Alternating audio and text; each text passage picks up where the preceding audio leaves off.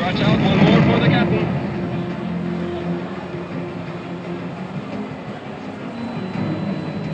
Reaper flight, this is Top Hat. I count half of the enemy attack planes as There's a good little scene, almost, where the five guys come, the big bad guys come out. I just need two more.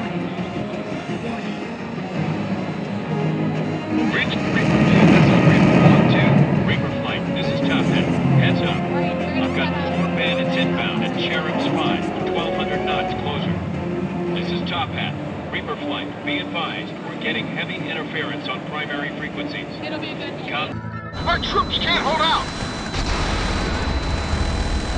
Bandit down. Good kill, flight lead. The Tom Clancy series typically delivers some of the best tactical military action around, including the highly successful Splinter Cell series and the tactical shooters Ghost Recon and Rainbow Six. Later this year, Ubisoft plans to take the series to the skies with Hawks, a combat flight simulator with an arcade feel for the PC, PS3, and Xbox 360. That's a kill! I'm Adrian DeWinter, CEO of Artemis Global Security. Set between the events of Ghost Recon Advanced Warfighter 2 and End War, Hawks puts players in the role of David Crenshaw, a skilled pilot scouted by the world's largest PMC, Artemis Defense. Crenshaw quickly falls in with the group, earning their respect and making a name for himself. Missile hit. But when the PMC goes rogue, This is a stage 1 alert. and turns against the United States, he defects and joins the American counterattack against Artemis. It has all the makings of a classic Tom Clancy thriller. We've lost Washington! Players will pilot advanced aircraft including the F-22 Raptor, the AV-8B Harrier II Plus, and the experimental MiG-33 Super Fulcrum. Additional planes are still waiting to be unveiled in the final version.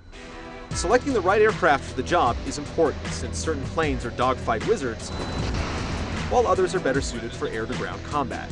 Scratch one enemy ship. Good work, flight leader. Different payload options are available for each aircraft, so packing the right weaponry will increase your chances of success. There are plenty of missions that will test your mettle, ranging from the simple task of protecting an oil refinery, the daunting challenge of escorting Air Force One to safety, and defending Chicago from invading forces. There's relentless action when the hammer drops, but players won't feel overwhelmed thanks to the assistance mechanics that can be used to intercept enemies and dodge missiles, as well as issue basic commands to your squad members. Copy that, Oracle. We'll take them out. Players have the option to disable the assistance tools in order to unlock the full potential of the aircraft, but doing so makes flying a little bit more dangerous and difficult. Hawks boasts the same seamless jump-in, jump-out multiplayer mechanics seen in games like Fable 2, allowing up to 4 players to form a squad online and take on the solo campaign. Aspiring aces can also enter into a dogfight with up to 8 combatants in team deathmatch to see who the real Top Gun is. Players earn in-game cash and experience by winning multiplayer matches, as well as by completing missions in the solo campaign. Cash and experience can be spent on new weapons and aircraft, as well as leveling up to tackle more difficult scenarios down the road. We're expecting great things from you and your men, Crenshaw.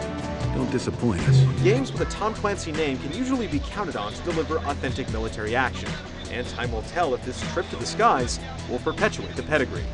Keep an eye out for our full review in early March.